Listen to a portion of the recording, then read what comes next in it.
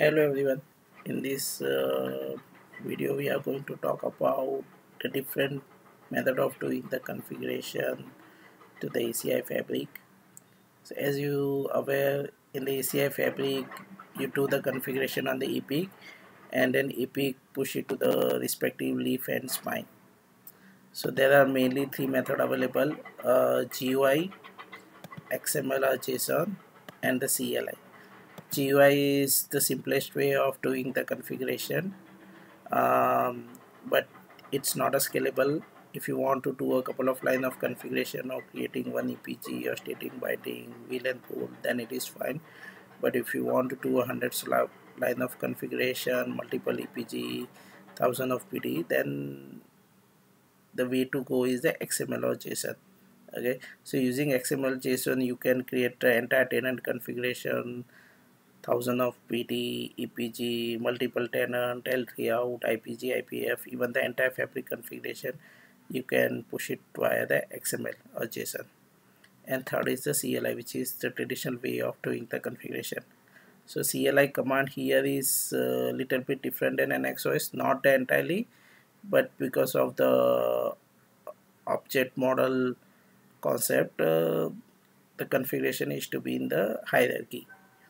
So there are lots of Cisco document available on how to do configuration via GUI, XML, and the CLI for the specific section. I prefer to do the configuration via XML because it's the easy way to do that. Now question is, how do you create a configuration in XML? So there are the various way of creating the configuration in XML. Most of the customer build their own tool where you feed the data, VLAN, IP address detail, naming, everything, and then configuration gets generated in the XML format, XML or JSON. Okay. If you don't have any tool available, then you can go to the Cisco document, where in the Cisco document there are ready-made template available for VLAN pool, IPG, IPF, for everything whatever you can configure in the ACI. So there are template available in XML. You can use that template and put your required data. And third way, if you don't want to do that as well, then you can go to the ACI fabric. So in this ACI fabric, I have a leaf 101 where I have created 1/1 interface. I've created profile for the first number of interface. Now I want to create for the rest of the interface using the same policy group. Okay, so if I do by the GUI, it's gonna take a lot of time. So what I'll do, I'll just right click, save as, only configuration, subtree, export format as XML, and download it. Okay,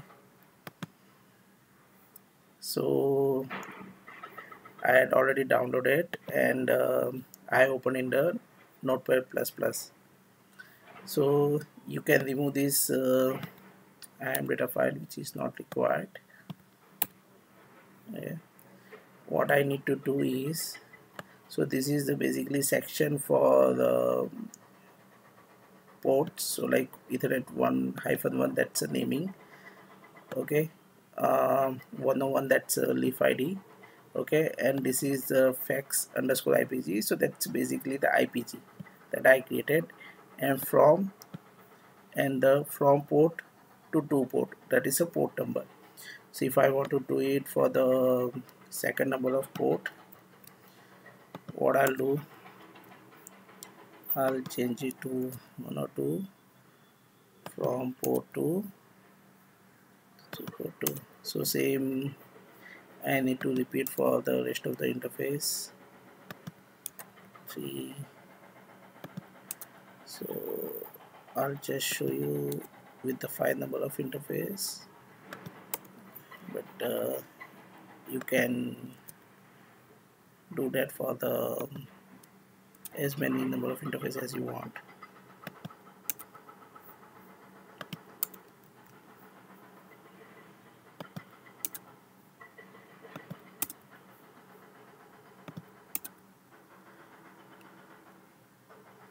Okay, so here is my XML is ready. So what I'll do, I'll go to the epic, just right click on the profile, post. I have this file, download it here, so just post.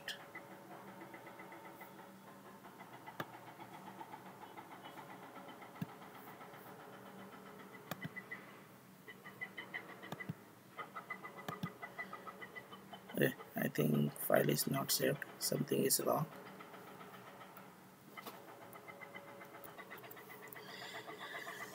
I had selected the wrong file. Let me post the correct file. Browse this one and post. Okay, so now you can see the configuration is generated for the 1, 2, 3, 4 and 5 port number with the same policy group.